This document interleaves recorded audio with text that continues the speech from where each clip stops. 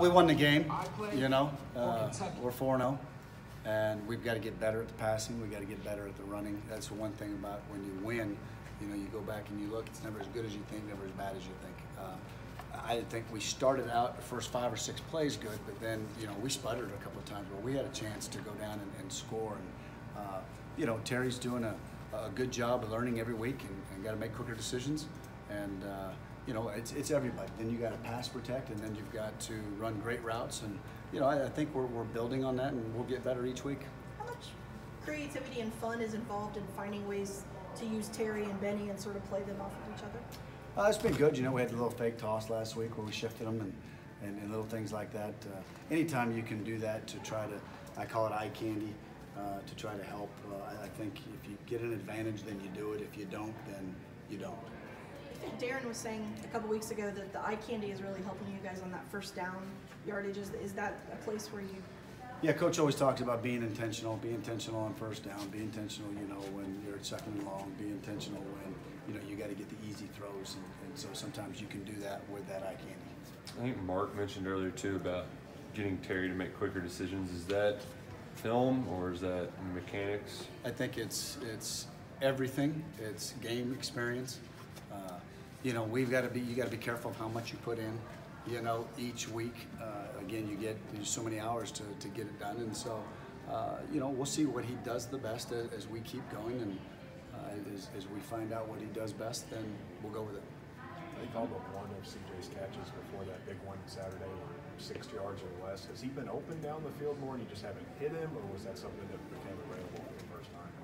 Well, it became available, and, you know, I think that some of his, when we run the bootlegs and stuff like that in the flat, they've covered him great. Or, you know, last year we caught a couple of those flat routes and he ran for 15 yards, you know. He's caught a couple of them and he's gotten whacked right out of the gate, you know. So some of it's been defenses have hit it the right way, you know, and so, you know, they've taken away some stuff from CJ too. But, you know, he's always a guy that we want to get the ball to. Are they stacking the box to try to stop Benny, and you're just getting yards anyway, or are they playing you more honest, and do you expect them to stack more? We're not seeing anything, you know, different. Anything unusual? You know, yeah.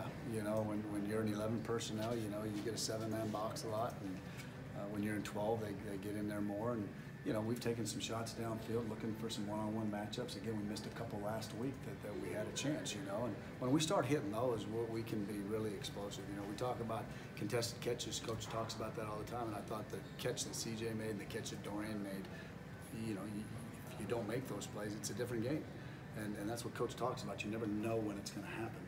And those were 2 huge plays. And they were both contested. The CJ catch was phenomenal. I thought the Dorian catch was too, you know. So we've got to continue to do that to win big games. If you play in the SEC and you know, this week, we got to do the same thing.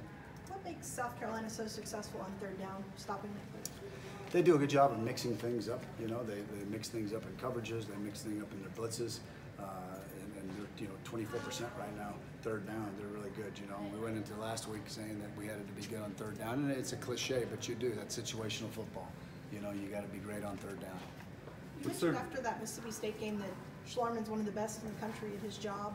What does he do so well that gets guys, you know, so ready and bought in? He doesn't, you know, you as an offensive line coach, there's a lot of things going on up there. You know, the twists, the run game with the blitzes, and you know, he never asks, you know, well, we can't do that because of this. He finds solutions, and you know, that's a great thing for a coordinator to have an offensive line coach like that he's going to find a way to get it blocked if there's any humanly possible way to get it blocked. Because you can't sit up there and check all the time. You can't sit up there and, you know, go back and forth. We want to play with a little bit of tempo, and so I think he does a great job with that. He came here as an air raid guy, and those offenses don't always have the best reputation for physical offensive lines, but obviously that's been a strength of yours. Is that something that he's always had, or did he develop? I think so. When you go from coordinator to coordinator, you try to develop a personality, and you know, the years that I've been in the SEC, you know, when I came here, I said big men lead the way, and it all starts up front. Everything starts up front for an offense.